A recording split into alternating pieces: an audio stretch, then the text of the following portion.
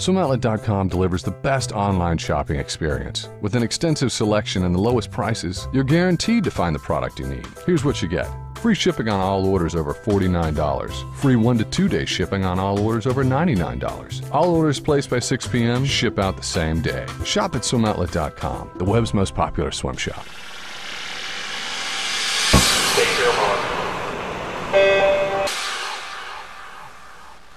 This is a special edition of the Morning Swim Show, a very special edition of the Morning Swim Show. I'm Jeff Commings here with very long-time host Peter Busch, who, as many of you know, is leaving us in Phoenix for a position as an anchor in Fort Myers, Florida. Peter, before we had you head off to Florida, we wanted to do kind of an exit interview just to kind of look back and get your thoughts on working here with Swimming World TV. So take us back to 2006 when Swimming World TV started. What got you involved with that? I had just moved up to Phoenix to be a news reporter here at the CBS affiliate, and Brent Runemeller, who I had known from my childhood years, had told me that he wanted to do some video stuff and get the website going in that direction. So we both really started without knowing exactly how it would turn out, but we tried different things, and it was definitely an experimental phase. Yeah. But it was a lot of fun, and I did that. I think it was for about a year or so, and then I went back and just was focusing on kind of the news reporting, and then you know, I knew at some point I'd like to come back. It took the right situation, and we figured it out. Yeah, it was a year of just kind of feeling out where it would go and where it would lead you, and you got to cover the U.S. Nationals in Irvine. Got to go to. I remember I saw you at U.S. Masters Nationals. I mean, you were. It was a big leap forward. I mean, you guys weren't just kind of dipping your toes in. You guys, I mean, excuse the pun, dove right in. I think people could tell that we were trying to do something different, which was great for the sport. That was the whole point from the beginning, is to do a service to the sport of swimming, which did not get the kind of coverage even from inside the swimming media that we thought it deserved. So by starting, a website with a video component dedicated to swimming, to swim meets, to the athletes, to the coaches, just getting different content out there. We were really trying to do more in-depth stories and trying to do some stuff at the beginning, again, just feeling out what was going to be the format that would work on a larger scale. And that first year, it was full of ups and downs, just as any startup, if you will, it would be natural for. Went to some big meets, had a lot of fun. But it took a couple of years for us to figure out, okay, this is a format that we can mass produce and that will really work and do the kind of justice that we want to be done for the sport. Well, just having the opportunity to look back at some of these over the past few weeks or so while we were preparing for the show, I've kind of was taken aback by, not just how you've changed physically, but just how the swimmingworld.tv has developed. And let's take a look at some of Peter's first efforts with Swimming World TV. Hi, I'm Peter Busch for Swimming World TV. In the first week of August, USA Swimming will hold its annual Summer National Championships. The meet marks the exact halfway point between Olympic cycles. I'm Peter Busch with Swimming World TV. We are at the annual conference for the National Interscholastic Swim Coaches Association, better known as NISCA. TV visits USA Swimming headquarters in Colorado Springs. We'll give you an inside look at the science they're using to stay ahead of the game and tell you what goes on behind the scenes. Welcome back to Irvine, California, and Swimming World TV's coverage of the 2006 Summer National Championships. Let's give you a recap of Day 3's prelim session. And welcome back to Swimming World TV. If you are a college swimming fan, this is the best time of year for you. We've got the NCAA men's and women's college championships right around the corner, and we're going to talk about both today, give our predictions. It's a Wednesday, and superstar swimmer Amanda Beard has a full schedule, and none of it has to do with swimming. Some schools don't even have 17 swimmers, let alone 17 All-Americans. That talent-rich pool was enough to earn Xavier Prep 2005's PowerPoint Championship. Well, that's about it. The rich get richer, apparently, in this year's women's recruiting class. Stanford and Arizona, the consensus top picks. We'll see you later. So from that, Peter, in 2008, evolved into the Morning Swim Show. I mean, I look back on that and think how far it's evolved from then. I mean, really, I mean, we we were really just kind of starting with the bare bones, and you know, look at where we are now. I mean, looking back then, I mean, did you ever think it would get to this? Our first show, our first morning swim show, and I think it was even before you were a part of it, but the lights went out. Brent and I were taping. I'm sitting at the desk. Brent's doing stuff behind the scenes, and all of a sudden, boom, power surge. We were just so unprepared for what it would take to actually do a production of this scale every single day. We didn't realize what kind of voltage, you know, would all these lights would cause. And the power just went out, and we just laughed. I mean, we were live, I think, on the phone with somebody. At the beginning, we were doing phone interviews. It wasn't until I think Brent just realized, and we all did, we're just going to have to make this more visual. And so bringing in, you know, interviews through Skype, it really changed the game. But at the beginning, I mean, it was just prehistoric if we look back on it now. Yeah. But again, this is what happens when you have, you know, an entrepreneurial spirit heading up something without a ton of investment money and just trying to make something happen.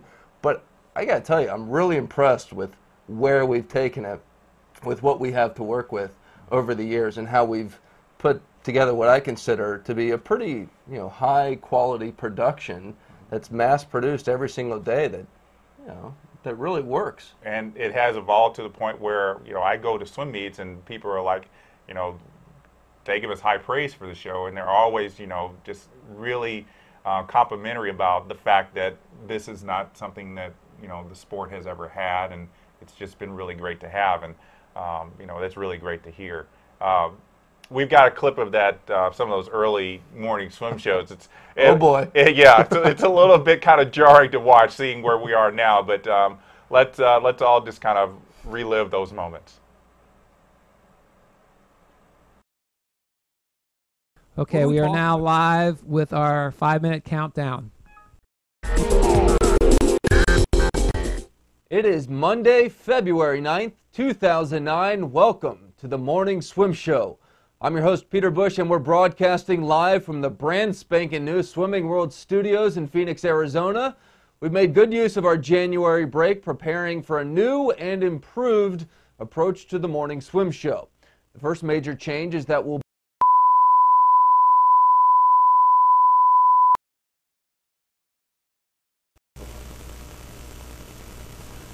Okay, you may be wondering, hey, are those guys at Swimming World freaking out right now? They just had a power blowout on their very first new and improved show. It's actually fun stuff. Get back into swimming. We got college championships coming up, and heck, world championships aren't too far away.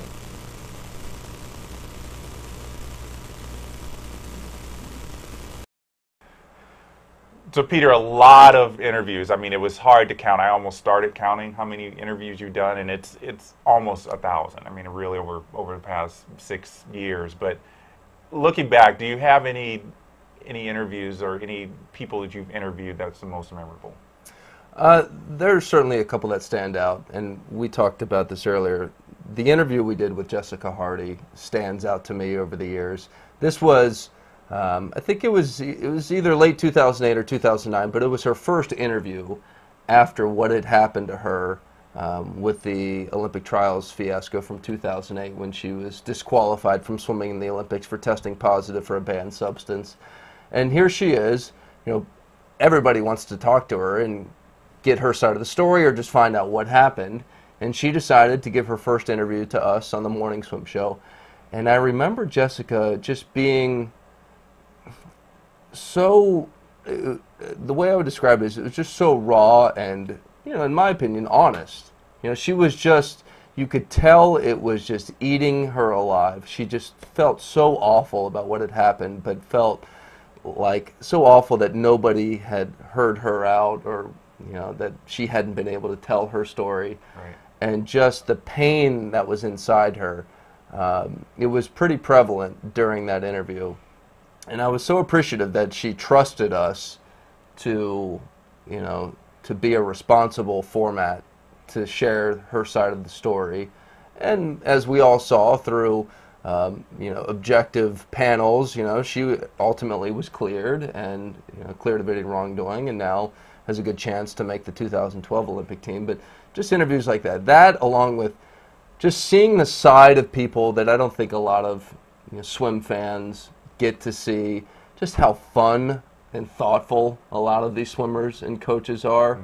I mean, Markus Rogan, Elizabeth Beisel, Missy Franklin, just how much we've seen the personalities of these people, kind of in their own lives away from the pool deck, and how fun they are. Ryan Lochte, Nathan Adrian, we've had a lot of fun, and we've interviewed a lot of coaches, and we've tried to do different things. I think one of the things I want to say to you is just how you, behind the scenes, kind of producing the show for me, have done just such a wonderful job of making sure people get to know not just the superstar coaches and swimmers, but a master swimmer who's done something special, or a coach, or a high school kid. I mean, we really tried to make it a show for everybody in the sport. Well, that's kind of what we do at Swimming World. So I definitely wanted to make sure that we weren't just trying to make sure that we had a show where we were trying to get the super elite, but just that everybody has a voice and has a story to tell. And just to throw that right back to you, I mean, you helped tell those stories really well. Yeah. Well, every once in a while, you're going to get an interview where you're just having a tough time. Either the person's not much of a talker, or you just didn't bring your A game that day. But I can honestly say about 90% or more of our morning swim shows, I walked away going, you know what, we just did a good thing for the swimming world. Absolutely, and I've been sitting just a few feet away from you, watching all these interviews, and just really sometimes I am really close to pinching myself. It's like, did we really just get this person on the show? I mean, we've had a lot of great people on the show. Just kind of, you ran down the list. Of course, there's that brass ring we never got. We never got Michael Phelps, but that was 4 years of a lot of trying and never really got to it. And I know even in these last weeks you were desperately trying to get him just to chat with him. Nothing really serious. Maybe a question or two about what he's going to swim at trials.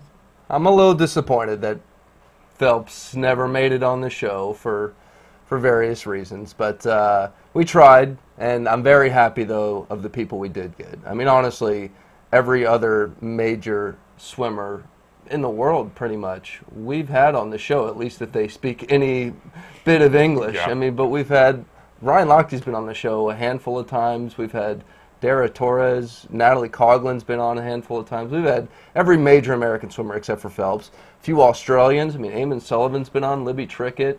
So our reach was pretty strong, and I'm very proud of that.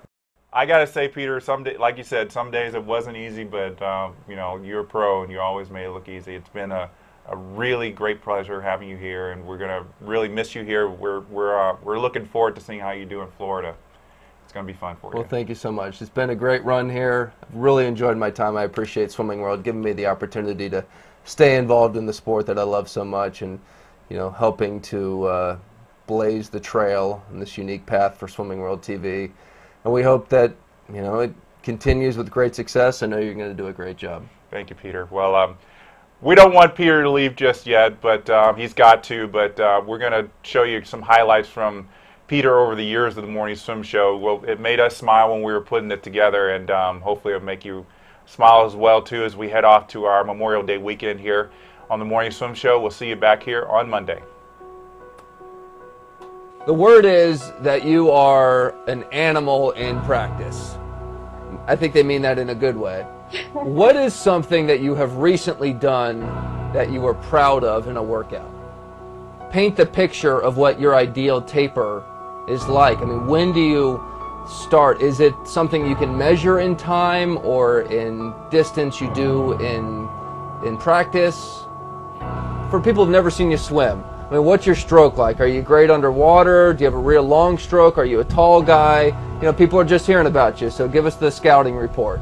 In just 100 meters, when it's long course, the race is usually won like in that last 30 meters. So you've got to be able to finish to have a chance at the gold medal. Now, back in 2009, most people know, you came out and said that you were sexually abused as a child, and that has led to some of your advocacy work.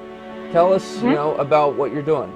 Clear something up for me. Are you done with college swimming, or are you trying to get another year or so? Ted? Up? If they didn't believe me now they know. You're a water polo player at heart. How you doing? You're 200 free. Do you still plan on swimming that, or do you think you're just going to be a 100 guy from here on out? You obviously are very close with college swimming. 22 years at Arizona, built a great program. But college swimming, in some senses, is becoming an endangered species. How do we protect that? And how do you do that in a new role? Let's say Canada comes along and makes you an offer you can't refuse, you know. A couple million to swim for them. What do you say? I get the feeling because you don't swim as many meets as a lot of the other big-name swimmers, that sometimes people just kind of forget about you. They think, well, what happened to him? Is he still swimming? And then you pop up at the big meet of the year, you crank out a fast 100 free, and voila, you're on the next big international meet. So Andy, you're going to the World University Games. Do you expect to win the gold medal there in the 100 breast?